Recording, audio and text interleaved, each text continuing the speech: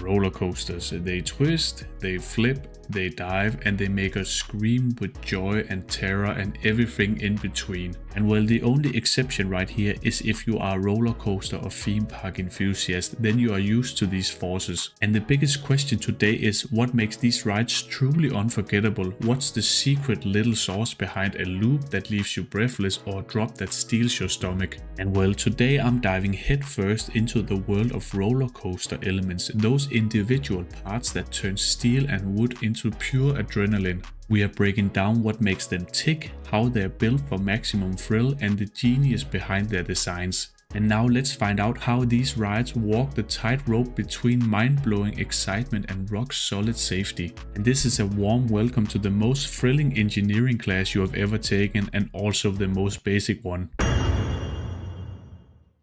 And well, as some of us already know, behind every roller coaster is a team of brilliant minds. We got the engineers, designers, physicists, and thrill seekers who combine science with storytelling. And now all these different people are in for a great challenge because they need to create something very dangerous that feels dangerous also, but it needs to be completely safe. And now the biggest question I need the answer to is how are they going to do that? And this is where designers calculate every twist and turn down to the millimeter. And now to the American viewers, we need to say every inch of this track. And one of the most important things the designers need to consider are the G-forces. And this is where we need to focus on what the average human can tolerate in terms of G-forces. And this is where we need to talk about the difference between positive and negative G-forces on a roller coaster. And this is where the positive G-forces can shortly be described as how strong your body gets pushed down in the seat. And this is where you can expect to experience many strong positive G-forces pulling out of a big drop or going through many different inversions. And on the other side we have the negative G-forces, and this is where you can experience that stomach dropping feeling in your tummy.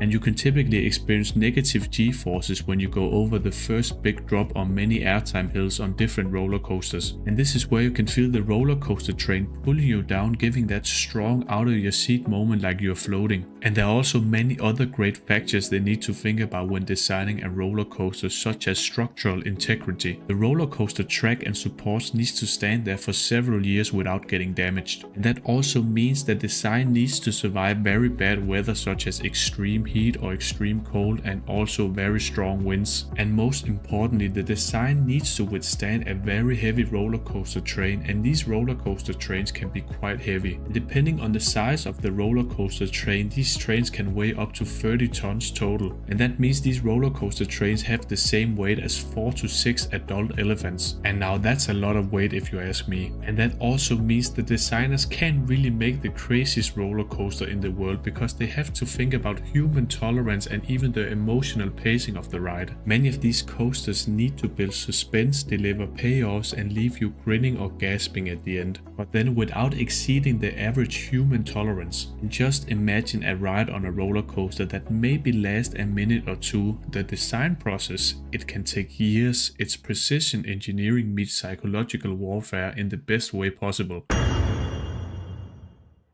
So let's talk about elements. These are the building blocks of every roller coaster. We got the loops, the corkscrews, the airtime hills, the drops. Each one is designed to manipulate your body and your brain. And now just imagine, 1 second you're floating out of your seat like an astronaut, the next you're plastered into the chair with 4 Gs pinning you down. It's like a mixtape of extreme sensations. And now just take a look at this quick compilation of the different elements you can experience on a roller coaster. Well, there are really a lot of them, and let's break a few of them down now. Well, I have already mentioned the different kinds of airtime hills before when we talked about G-forces. And these are the ones that give you that weightlessness, floating sensation, also known as negative Gs. And the best example of airtime hills are on the roller coaster model called Hypercoaster, made by the Swiss manufacturer called B&M, also known as Bolliger & Mabillard.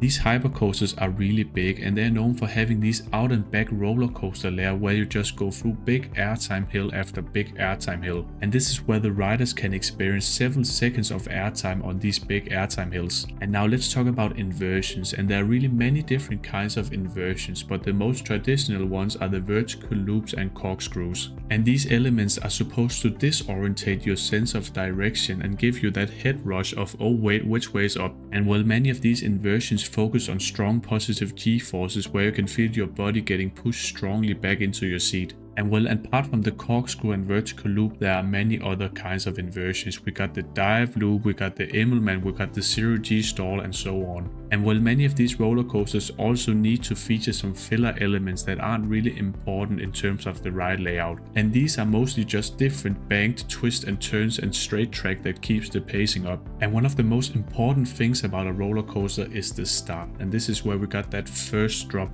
That iconic stomach-dropping moment is often the most powerful thrill of them all and a great way to start a roller coaster. And another cool way to start a roller coaster is the first launch. And this is where most modern roller coasters utilize electromagnets to push the train with a great speed.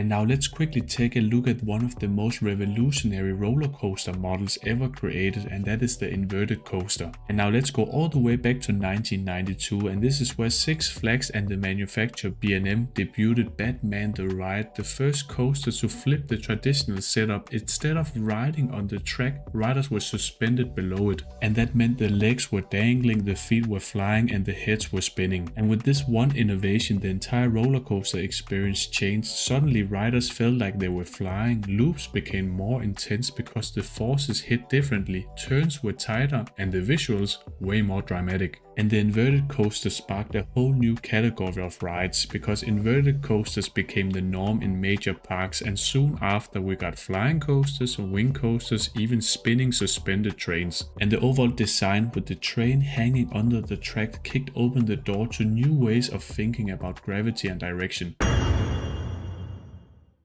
Well, since then innovation has never slowed down. Roller coasters now launch from 0 to 60 in 2 seconds using magnets. Some spin 360 degrees while navigating a full layout. Others dive off cliffs, hang you over vertical drops, or flip you backwards mid-ride. It is safe to say that many modern roller coasters are becoming quite complex and very unpredictable in terms of roller coaster layout and elements. That also means there's a lot of competition between the different manufacturers in the roller coaster industry. And many of the modern roller coasters can combine many different and special track elements into the layout. You can really experience very complex roller coasters out there in the world. Many of these can feature different launches, forwards launches, backwards launches, rolling launches, chain lifts, switch tracks, drop tracks, and so on. One of the most impressive roller coasters in the world right now is Hagrid's Magical Creatures Motorbike Adventure at Islands of Adventure in Florida. This roller coaster combines an immersive Harry Potter theming with expensive animatronics, 7 total launches, a stall, a drop track, and a backwards section. That also comes with a $300 million price tag. And now if you look at a modern thrill coaster, you can really see that these roller coaster layouts are getting quite creative. Many of the newer thrill coasters feature many bizarre elements such as zero G stalls, wave turns, and outer bank airtime moments. Every element on a roller coaster tells a part of a story. The slow climb builds the anticipation. That first drop, it's the explosion. The twist, the loops, the rolls, they are the emotional highs and lows. And by the time you hit the brake run, you have gone through a whole journey in under 2 minutes. And well, it's no accident. Every curve is intentional. Every force you feel has a purpose. The best roller coasters aren't just the thrill machines. They are experiences carefully crafted, endlessly tested, and designed to blow your mind.